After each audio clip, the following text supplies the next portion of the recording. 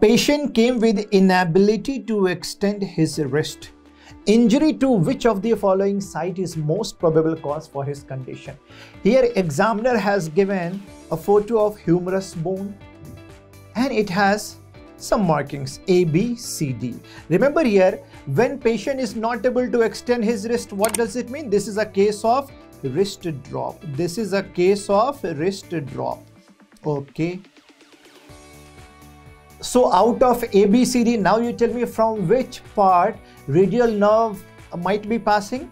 Okay, from a spiral groove, right? From a spiral groove.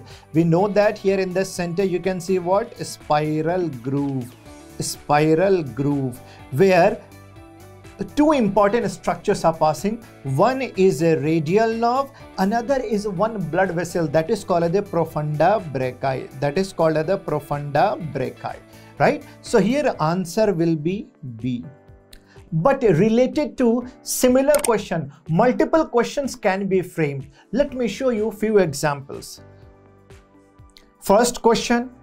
See, in a case of shaft of humerus fracture, orthopedician has to take extra precaution to preserve which anatomical structure? Answer is obviously radial nerve. Radial nerve. Second question from the same situation. A patient came with inability to move his fourth and fifth fingers. On examination, he was not able to hold a piece of paper between his fingers. Okay. Injury of which of the following site is most probable cause for his condition? In this case, patient is not able to move his fourth and fifth finger. He is not able to keep a paper in between the fingers. Basically, examiner is talking about card test.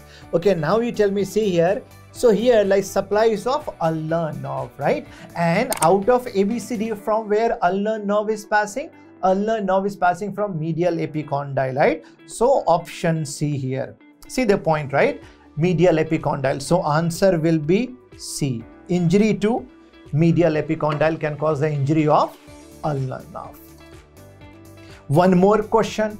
Damage of axillary nerve is expected when there will be fracture at which part of given bone? Axillary nerve at the surgical neck of humerus. So answer will be A here. Next question. During the surgery near a spiral groove of humerus, surgeon got nervous and damaged other structures too. In post-operative days, patient is complaining of inability to extend his wrist. This is also a case of wrist drop. What can be the probable cause? Obviously, radial nerve injury. Basically, what I have shown you out of similar topic, in how many manners question can be framed. I hope all these points are clear to all of you. Now, let's learn some more clinical aspect related to point A, B, C, D. Say here, suppose if there will be inflammation at C or inflammation at D. Now you tell me what will be the condition. See, golfer's elbow, whenever there will be medial epicondylitis. Medial epicondylitis, it is called as golfer's elbow. In the similar manner at point D, see lateral epicondylitis.